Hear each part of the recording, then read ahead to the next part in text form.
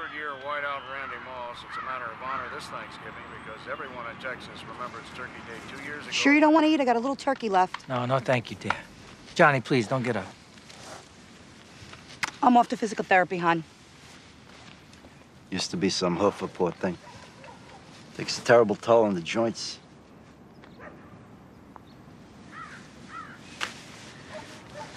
You heard what he did with Thanksgiving? It's not good, Ralph. Will you please tell me what I did to this guy?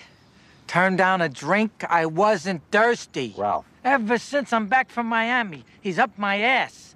I'm earning with 3 hands here, and it's still not good enough to satisfy this cocksucker. And then he fucking hits me? I'm telling you, John, he's not leaving me a lot of options here.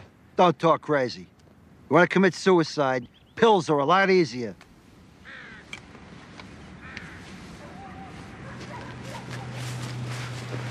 What do you think Carmine would say if I wanted to switch families? Come with you guys. Carmine doesn't know who you are. You could tell him. Ralph, listen to me. As a friend, I know Tony can be difficult. His father was the same, his uncle. They always need someone to demonize. But New York and Sopranos have long-standing ties. And that's not going to change. Not for you or anybody else. You want me to be frank? You brought this on yourself with that girl. A, she was a hooah. B, she hit me. And that wasn't my kid she was carrying.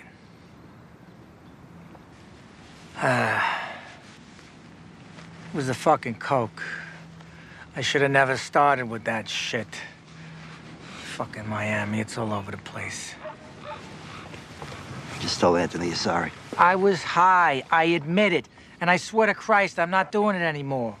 Tony, I'm sorry. Fuck that, what good would it do? It might save your life. He hit me. He was wrong, believe me, he knows. You don't think I know people are laughing behind my back? Talk to Tony. I'm sure he'll make it right. At this point, how? I don't know. Would you take Capo of your crew? No, I wouldn't. No fucking way. Ralph Cifaretto came by. Yeah, what do you want? The fully fueled jet and a safe trip to the Pope? He's running scared since you canceled that dinner. If your opponent is of choleric temper, irritate him. Yeah, well, he wants to apologize. Oh, really? Would that put this to rest? If it's sincere, it might relieve me of a very unpleasant decision. You know, they're about to break ground on the Esplanade. Talking about millions of dollars here, Tony. It wouldn't hurt either of us to have a point man in there who feels appreciated. I'm just saying. Wouldn't hurt to throw him a bone. Like what? Capo? No fucking way. Never. You heard what he did. That poor girl just had her 20th birthday. Capo's what he mentioned. I threw cold water on it right away. But she was a whore, Tony. You know, I don't want to talk about that situation ever again with anybody. You understand me? It was just a suggestion. Keep a happy shop. Correct me if I'm wrong. Didn't you say you weren't going to stick your beak in? Can't two friends talk? I talked to him. He's delighted you want to see him.